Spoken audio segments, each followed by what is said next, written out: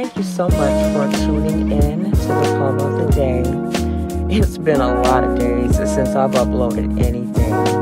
Life happens, but good stuff, definitely good stuff. But I did want to get back into the groove, so I wrote this poem, Clear. Now, this has been developing over a few weeks, and overall, it's just about a healing journey. How sometimes when we're going through that journey, it doesn't really feel as if we're healing, because it feels the same sometimes. But at some point, you may come to the understanding that it may never not hurt. It may never not make you feel away. But that really doesn't mean you haven't healed.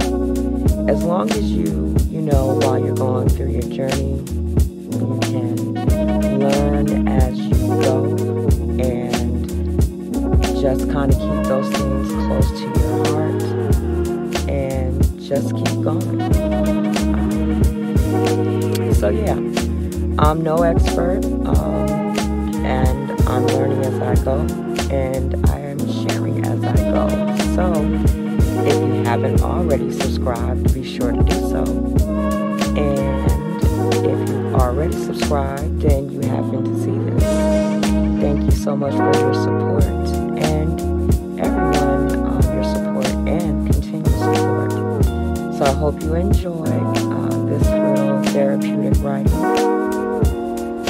called Clear. I'm not asking what to do. I'm asking for the strength to do it.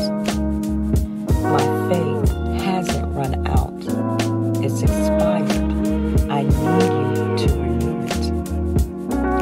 Had I known the path ahead, I probably wouldn't choose it. Not for the lack of love, but for the fear that one day I would lose it. I truly want to heal, but I do not know how.